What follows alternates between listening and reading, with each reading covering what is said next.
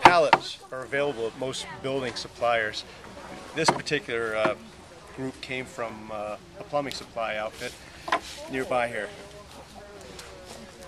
The back pallet is about 8 feet long, probably used to transport bathtubs or something like this. These ones are normal 4 foot by 4 foot.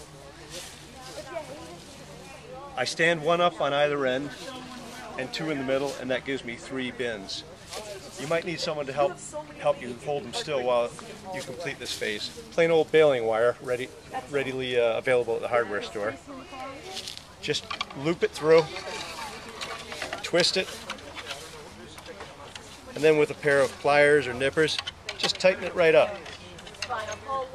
Snip that off, grab a hold of it, pull it tight, and then twist it. Just twist till it won't go anymore. If you keep twisting, you'll break it, but if you break it, just get another piece of wire. Wire's cheap. Okay? Cut off the loose ends so there's nothing sharp, and tap that down. Continue that way through the other 4 pallets. You can do it top and bottom, and there you have your practically free 3-bin composter.